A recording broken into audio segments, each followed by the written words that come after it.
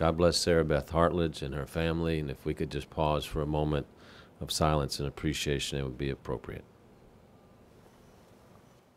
The Louisville Mayor's office has announced the sudden passing of Assistant Health Director Dr. SarahBeth Hartlage. The office did not elaborate on what led to her death, but they say that they are stunned. She's being remembered tonight for her critical role in the COVID-19 vaccination process for the city.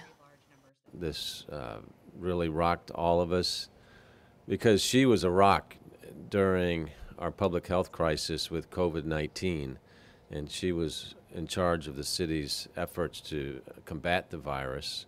We're expecting to see her family is asking that in lieu of flowers, anyone who would like to honor the doctor contribute to a charity she created called I Heart Camille.